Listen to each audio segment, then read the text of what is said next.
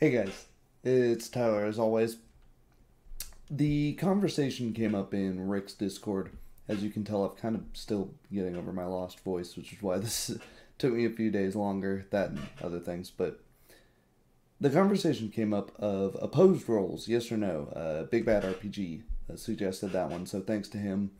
This is an idea I've had for a little while that I wanted to talk about, which is a simple solution that I'm surprised no D20 system, or GM for that matter, has used other than myself.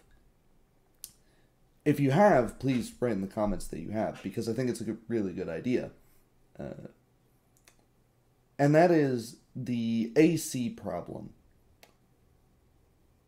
AC has a number of problems. The late great Shauna and I talked about that in prior streams. It is too static a number to be representing so many active forms of defense. Um, I remember a 4chan post actually on the RPG uh, forum was complaining about D&D never including a means of defense of, well, you have a weapon. If you have a weapon, you can clearly defend yourself much more effectively than if you have your bare hands, but having a weapon doesn't make your AC go up at all. And I thought, yeah, that is a really important consideration there. But without changing the way the game works, fundamentally, you make things a lot clunkier by having each weapon have both a defense and an offense score, and then you get closer and closer to representing a video game, but in pencil and paper, and that's not fantastic. You don't want the GM to have to be a computer on the fly, if you can at all help it. So, a more elegant way to do this, I don't know why it took me so long to figure this out. Just replace the base 10 in the armor class with a die roll. Now, this does a couple of things. This gives you variance so that something with a super high armor class isn't just this unhittable wall of armor that you're just constantly whacking at and missing and missing and missing. Or no, you don't penetrate its armor. No, you don't. And you, as the GM, are starting to run out of different ways to describe you don't hit it or you don't damage it. It can help with that. So it can help, and it can do the opposite and allow a squishier character like the wizard to actually get out of the way sometimes by the skin of their teeth. So it can add interesting variants from both ends. It also, as I says, takes the load off of the GM, and I think this is the important part, and gives the player ways to describe how their character is actually defending.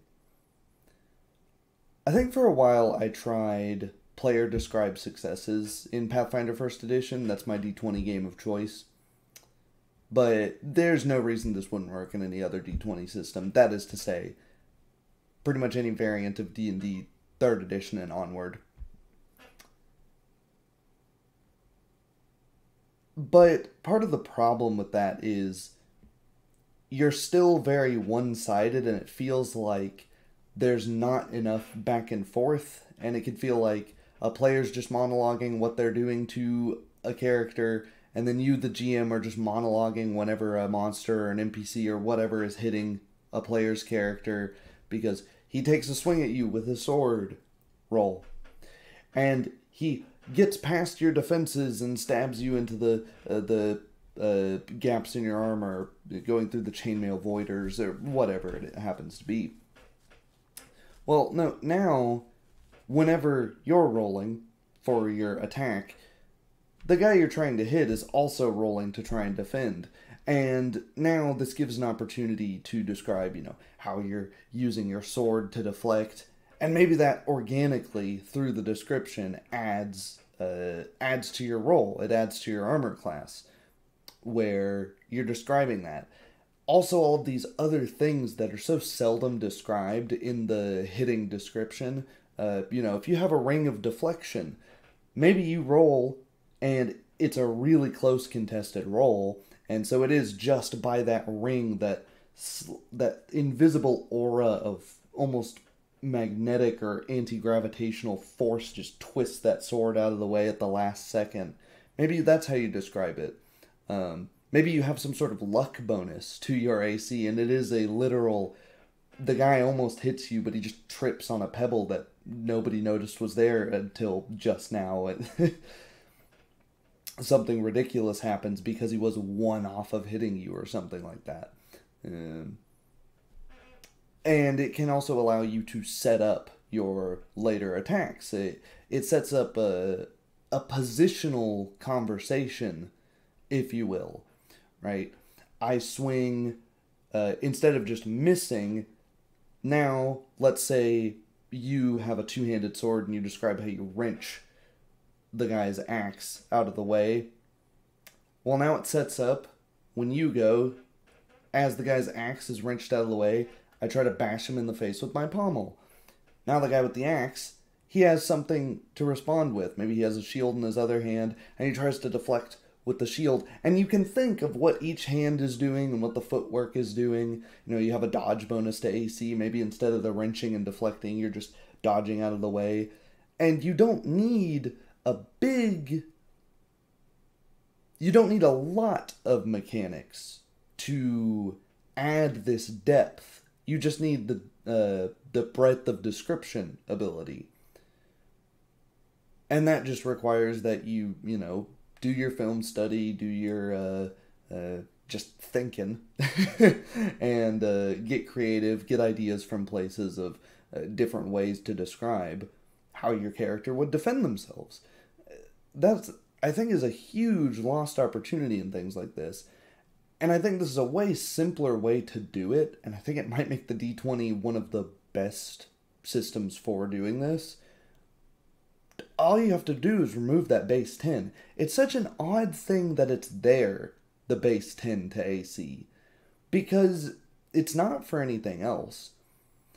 I have a feeling it's there for this idea of speeding up combat, where maybe in D&D historians, let me know if this is more than speculation.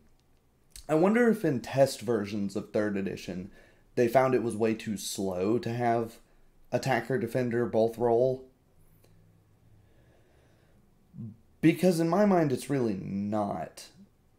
While you're rolling and doing the numbers to attack, well, the other guy already knows he's defending, so he just rolls. And instead of this awkward silence where the guy just goes, ugh, or, maybe adds I stumble back from being hit, they can actually add their own description. That to me is really interesting, and it goes a long way. This one change goes such a long way in fixing the problem. It, again, does add variance, so if you're not... But you're playing a D20 system, so variance is kind of the thing. And probably your system has means to deal with variance. If you're worried about balance, because, of course, armor class does not scale with level, but base attack bonus does scale with level in some of these games, or weapon proficiency, or what have you, we'll do a video about balance in the future and why it doesn't actually matter that much. Likewise, however, there is... what is the word to say about this? You can simply take the classes or character, whatever your game uses, that should be good at defending themselves, and apply a base attack bonus in retrospect. So that they are basically rolling the same thing as their base attack. Or you could simply add their base attack bonus to their defense. That's a good way to represent how they are defending with their weapons as well. Because... And for my simulationists out there, that's quite a good description, quite a good way to envision how a character is defending themselves because the ability to attack means that you understand attacks, means that you understand holes in one's defense. You can't really, except for at a very high level or a very low level, be very good at attacking but not have a great defense, or be very good at defense but not be good at attacking, because it means you understand the other side of it, right? So barring some edge cases, I think that's a good representation there. Let me know your guys' thoughts. There are some games where I think this does get too slow, this opposed rolling. Shadowrun 5th edition and 6th edition are my go-to examples. I don't think you need to roll to see if you hit, roll to see if the guy dodges out of the way, roll to see if the guy's armor functions, right? Because the armor isn't an animate object that's has free will, is doing things in the world. I think an animate object, says a hard and fast rule, should simply be. They should just have a difficulty class number. You shouldn't be rolling for it, right? The 20-foot wall is 20 foot high all the time.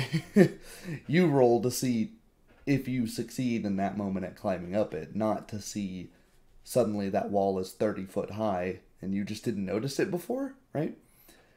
And that's another thing that, the fixed AC problem is that it takes away a bit of player agency in describing how they're defending.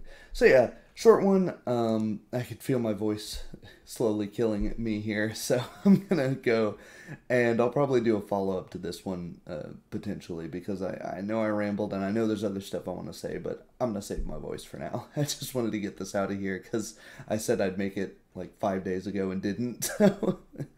All right, I'll see you guys. Thanks.